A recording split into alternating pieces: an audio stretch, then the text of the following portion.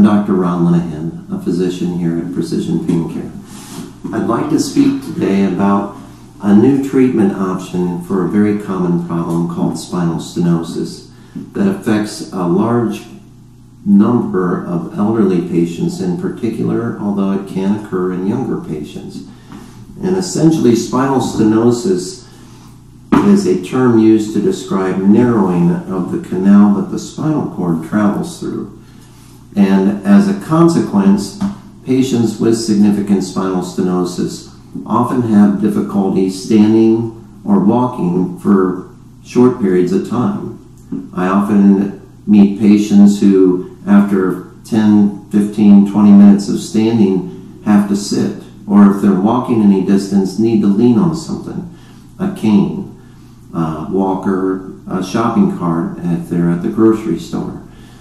All of these are indicators of significant spinal stenosis that needs to be further confirmed and defined by an MRI of the lower back. Traditionally, if spinal stenosis couldn't be addressed with conservative measures that might include medicines for arthritis like ibuprofen or naproxen, physical therapy, sometimes injections, often the next step was a referral for consultation with the spine surgeon. And the traditional approach to spine surgery for spinal stenosis often involves a fairly major surgery where part of the bone of the spine is removed, called laminectomy, and oftentimes fusion surgery is included in that, where rods and screws are placed to stabilize the spine. That can be a fairly risky surgery, especially in an elderly patient population. Recently, there have been some significant advances in the technology that allows a minimally invasive surgical approach to treating spinal stenosis. And the one that I'm referring to that I've been particularly impressed with is called the Minuteman Procedure. And essentially it involves placing a spacer that looks very much like a bolt between the bones of the spine to open up the space. And this will relieve pressure on the nerves and reduce pain, but also, very importantly, improve function. People that have had this procedure were often able to stand and walk significantly longer, which allows them to play with their grandchildren, go to sporting events, do a lot of the things that they enjoy doing that have been difficult because of the symptoms due to spinal stenosis. One of the big advantages of these minimally invasive surgical techniques, and the Minuteman procedure in particular, is that this is a procedure that is done through a side approach. So a small incision is made in a patient's flank, and through a series of dilators, we can place this spacer between these bones.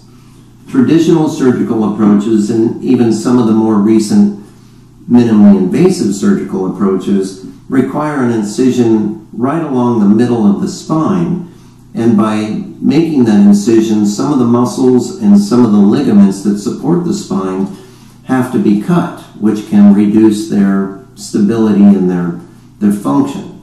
So using this, what's called a lateral approach through the side, avoids the cutting of the muscles and the ligaments, which has some significant advantages as far as maintaining the stability of the spine. As a minimally invasive surgical technique, it is done as an outpatient surgery. So patients go home the same day of the surgery, usually after an hour or so in the recovery area. This can be done under general anesthesia or under heavy sedation with plenty of local anesthetic. It's a fairly quick recovery period with very low risks.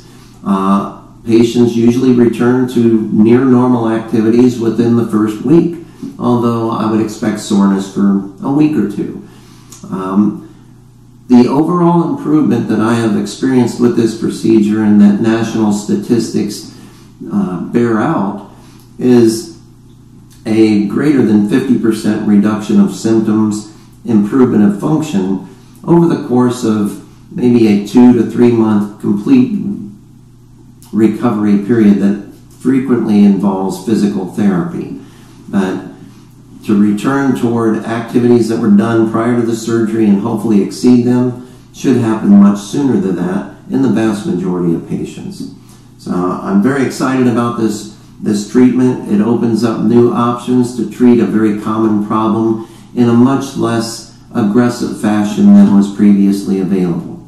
I would love to speak more to you about it. If you feel that you have these types of symptoms, we can certainly look into it deeper and explore our options. Thank you.